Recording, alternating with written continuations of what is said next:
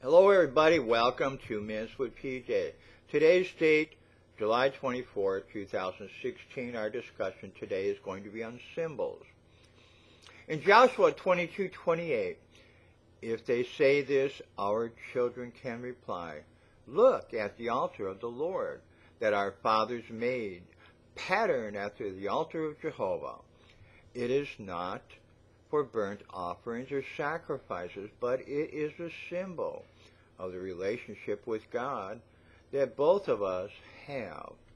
In Psalms 132:8, arise, O Lord, and enter your temple with the ark, the symbol of your power. Ezekiel 24:27, and on the day of his arrival, your voice will be suddenly returned to you, so that you can talk with him, and you will be a symbol for those people, and they shall know I am the Lord. An altar is a symbol that represents how sacrifices were sacrificed to worship God. It also is a representative of God's power. Some of us see the cross as a symbol of salvation.